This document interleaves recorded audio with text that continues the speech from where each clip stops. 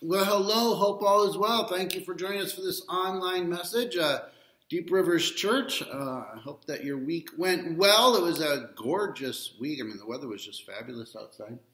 Anyways, so let's jump in. We are kind of closing out a sermon series on the sovereignty of God and how God's sovereignty rules and even uses evil for its purposes, that God has designed the universe to work in such a way that he not just allows evil, but he uses it to accomplish his will, which is really breathtaking if you really think about it. So I want to start off, we're going to be talking about the Tower of Babel this weekend and what good can come from the Tower of Babel. So let me ask you this question. It sounds like the beginning of a joke, but what does the planet Mars have in common with the Tower of Babel? Now, you're going to spend a long time thinking on it. You'll never come up with the right answer. But let me tell you.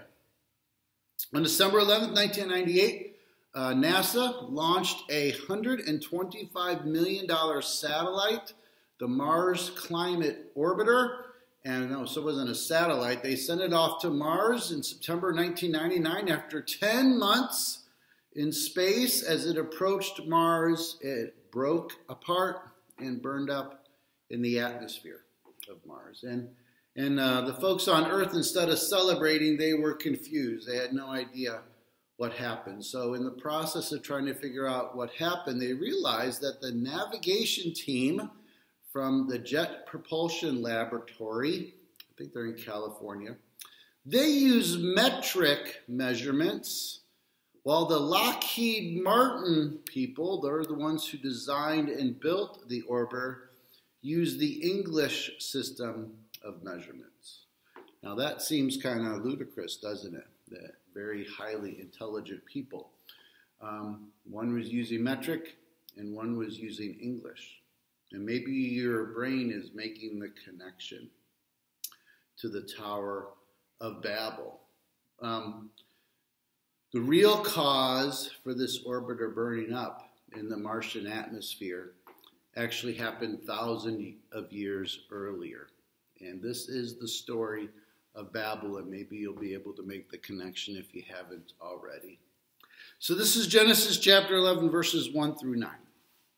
Now the whole world had one language and common speech. As people moved eastward, they found a plain in Shinar and settled there. They said to each other, "Come, let's make bricks and bake them thoroughly." They used bricks instead of stone and tar for mortar. Then they said, "Come, let us build ourselves a city with a tower that reaches to the heavens, so that we may make a name for ourselves. Otherwise, we will be scattered all over the face of the earth." But the Lord came down to see the city and the tower the people were building. The Lord said, "If as one people speaking the same language, they have begun to do this, then nothing they plan to do will be impossible for them. Come, let us go down and confuse their language, so they will not understand each other."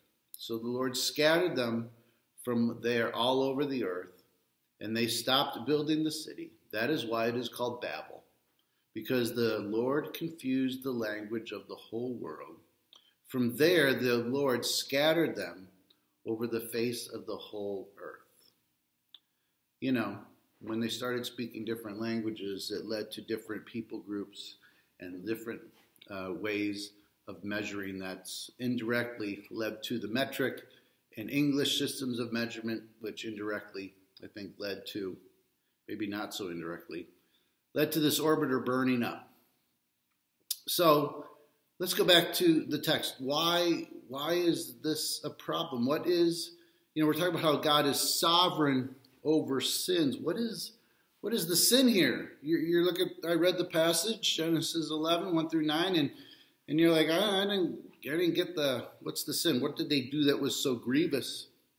Well, the problem is you have to look at the context of everything that's going on, and you have to go back 2 chapters to Genesis chapter 9. Genesis chapter 9 begins in verse 1. It tells the people, "Be fruitful and multiply and fill the earth."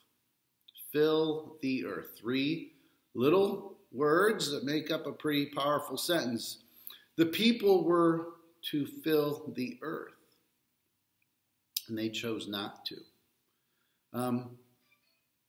The Tower of Babel not just is a story of rebellion, but it also leads us to some questions. Where do past languages and people groups come from? Are they a result of the sin? A result of sin? I think the answer to that is yes, and here's an explanation. And the answer to the question, is it sin? Yeah, it might be hard for us, but God told them to do one thing, and they chose to ignore him.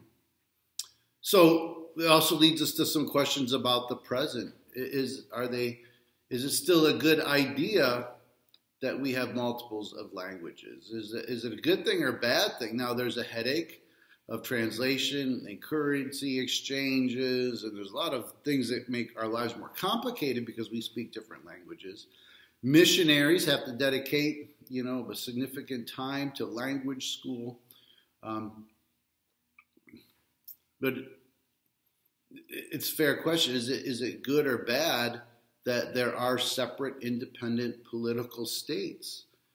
Because that also tends to lead to a lot of conflict. And so that's the present, how we wrestle with different languages and people groups now. And then the future, what does God think about us being united? What does God think about a united one world government? And will the world end with one? And some of you might have some hints on that.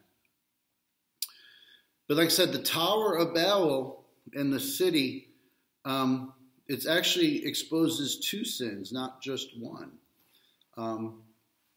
They were told to fill and multiply, but they chose to say, but there's two. Building the city avoids being dispersed over the whole earth. Again, they were told to disperse, they chose not to. So building a city is the one sin, but the second sin is building a tower to the heavens. And why did they do that? They did that because they want to make us a name for themselves. Now, the city and the tower, actually, if you think about it, they're outward expressions of an inward sin. God's more concerned about our heart and not just the behavior and not just the act. And oftentimes we see people do things and we think, why do they do that? The reason is not always the cause. And the bottom line is what was going on in their hearts. What was the inward sin? They built the city because they had a love for security. They didn't want to take the risk of filling the whole earth.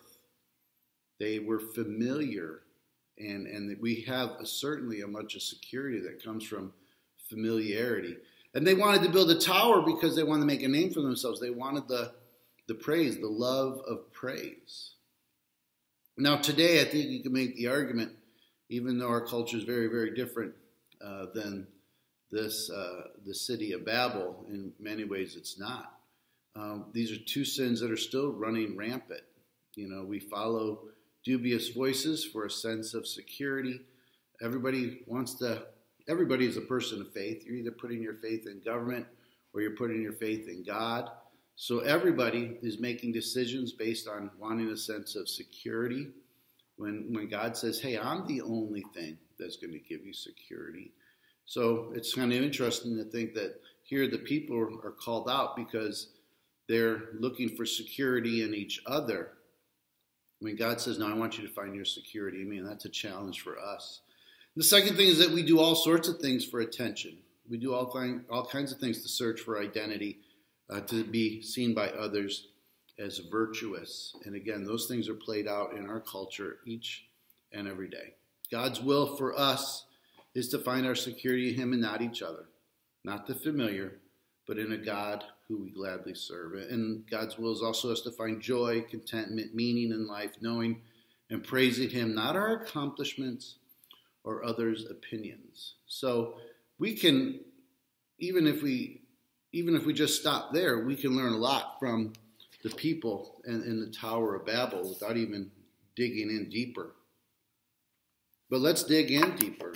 There's a curious line in this passage. God says, nothing they plan to do will be impossible for them. Let us go down and confuse their language so they will not understand each other. So here's the question. Why would God want to limit our aspirations and abilities. He looks at these folks who are building this city and building this tower, and he's like, nothing they plan to do will be impossible for them.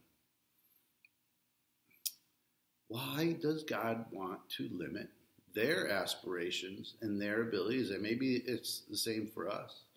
Because God knows the immense potential human beings have that are created in his own image.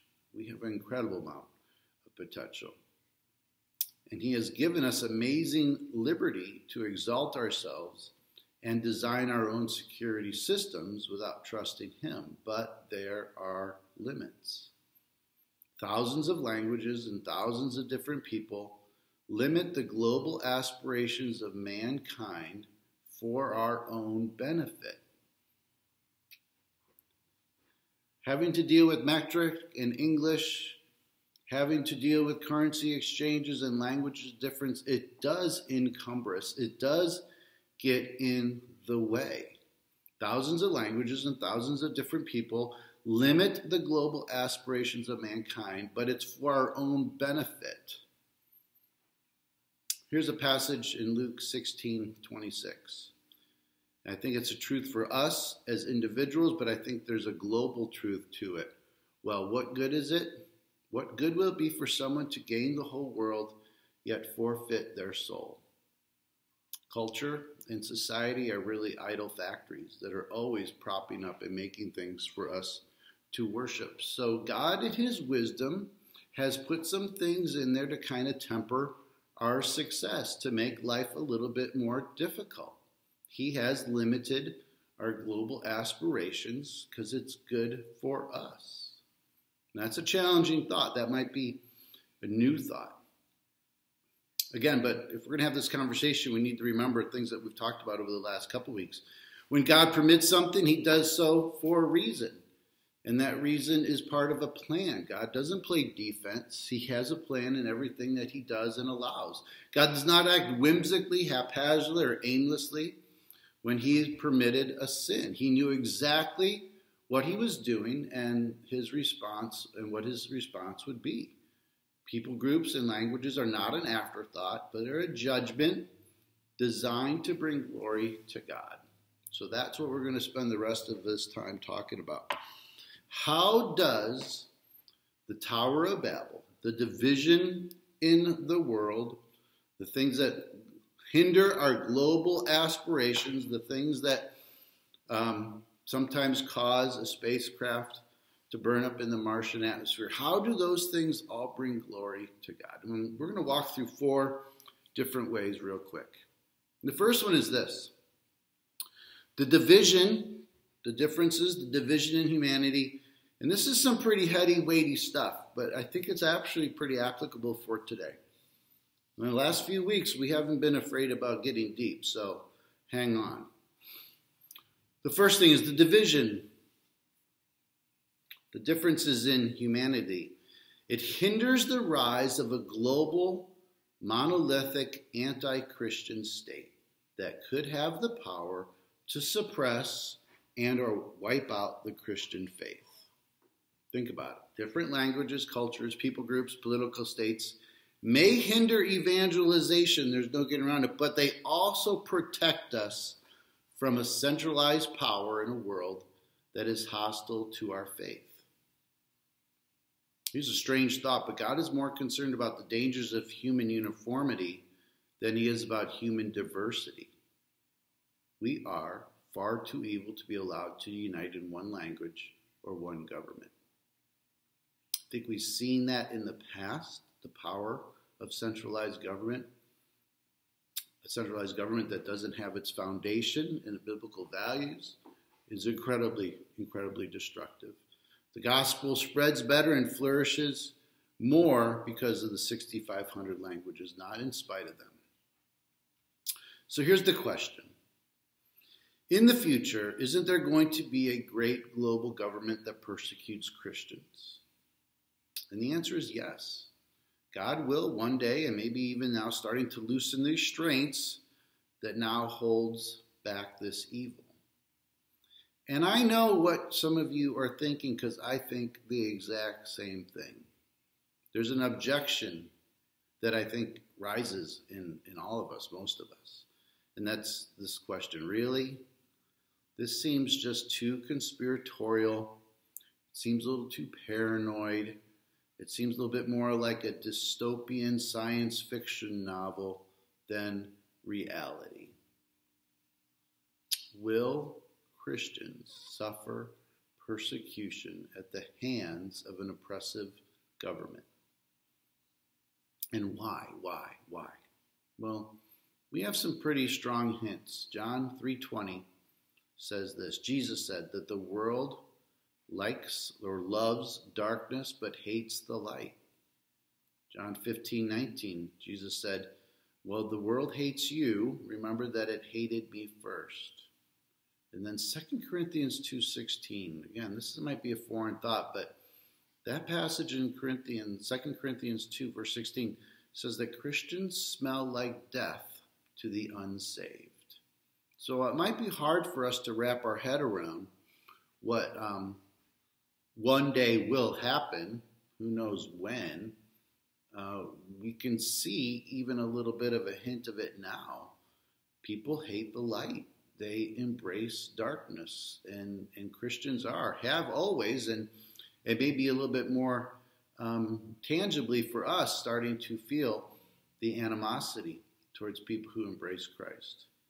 An antichrist will rise with great global attraction, and there will be a great persecution of Christians. So here's the interesting thing. Here's the link between what's going to happen and what has already happened in Babel. The Hebrew word for Babel occurs over 200 times in the Old Testament. You might not have known that. Almost always it's translated as Babylon. When Genesis 11:9 says, therefore its name was called Babel, because there the Lord confused their language of the earth, it's a put down. It's an insult of the city of Babylon. It means Babylon, with its vaulted towers, high walls, gardens, idolatry, is pitiful compared to God. And this is where we have some eschatology coming. Some of you enjoy this, and others of you are a little bit more hesitant, but we need to fast forward. Babel, or Babylon, is also the name of the city of the beast, or God's enemy, in Revelation 14:8 through 9. So, even though, for a season, Babylon is drunk with the blood of Christian martyrs, that's Revelation 17:6, it will, just like the Tower of Babel, fall and bring God glory through its demise and destruction. Revelation 18, you great city, you mighty city, Babylon, for in a single hour your judgment has come. Here's the point. God will one day loosen the restraint he has put on the nations, and they will swell with the pride of Babylon. Christians will suffer. Then Christ will slay this man of lawlessness with his breath. It's on 2 Thessalonians 2:8. Genesis 11:1 through 9, the passage we read this morning, is a foreshadowing. It's just not it's not just telling a story of the past. It's also a foreshadowing of the future.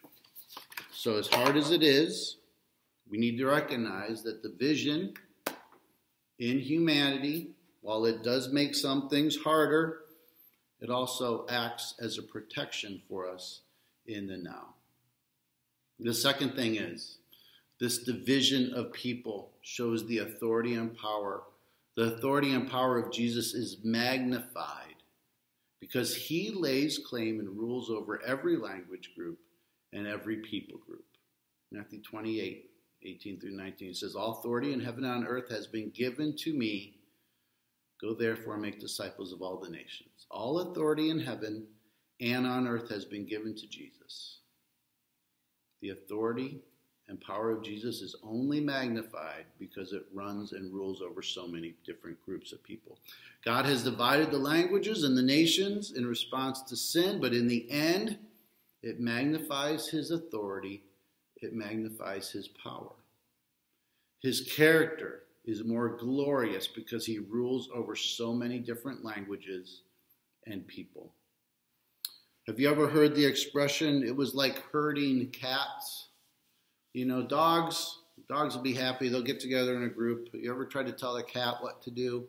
Trying to tell multiple cats what to do? And it might seem like a silly example and even hesitate to bring it up. But Jesus is able to herd cats.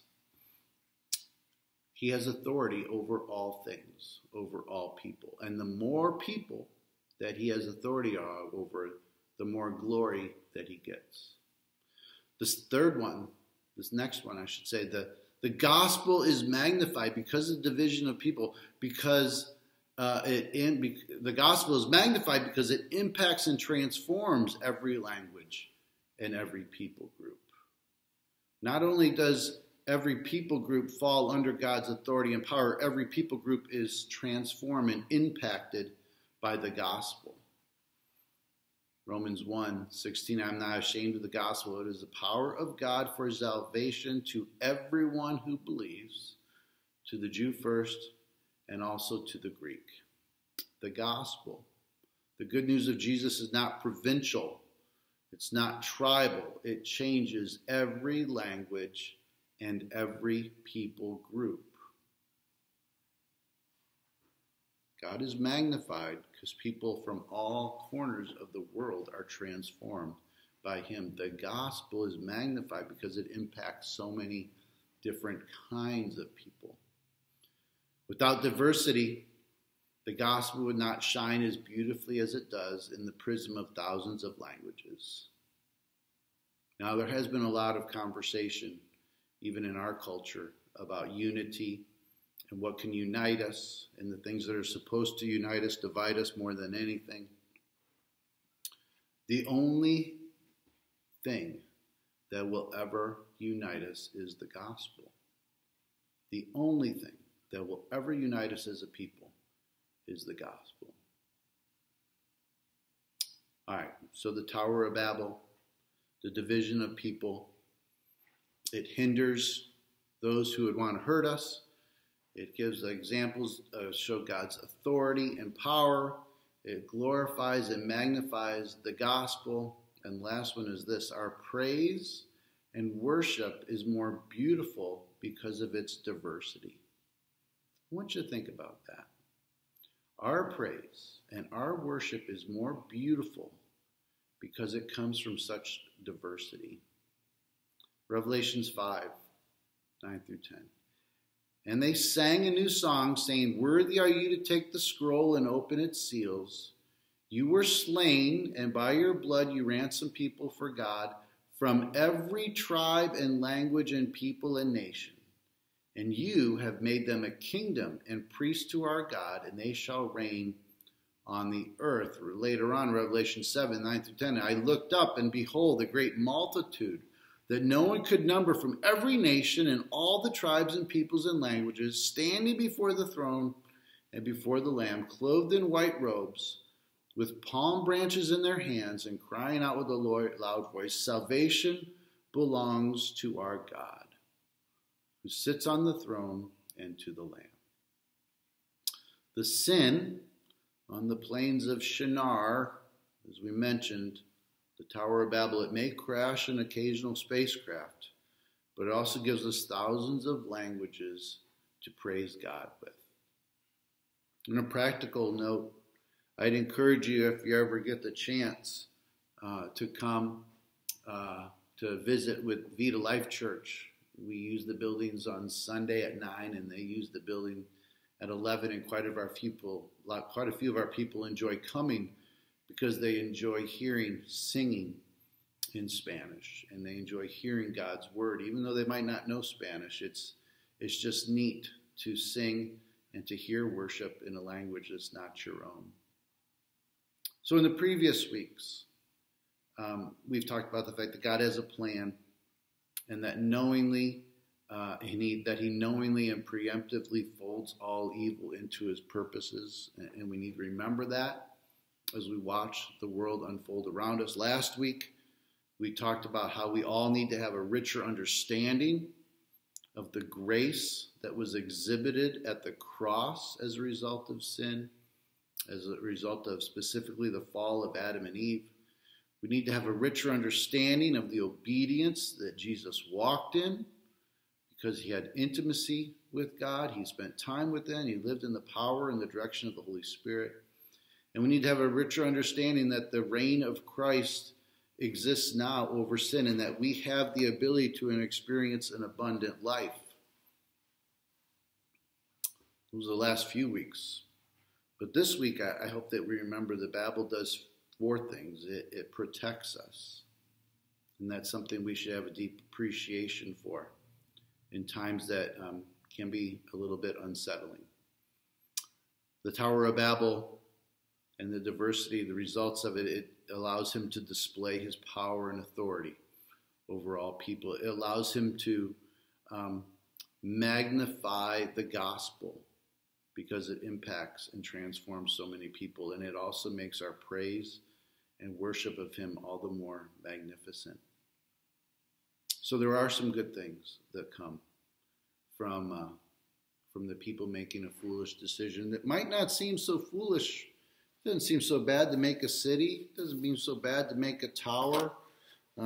We are guilty of, our heart is probably guilty of much more than that quite often. But God uses it for his good. All right, well, thanks for joining us. Take care. God bless. Have a great week. Bye-bye.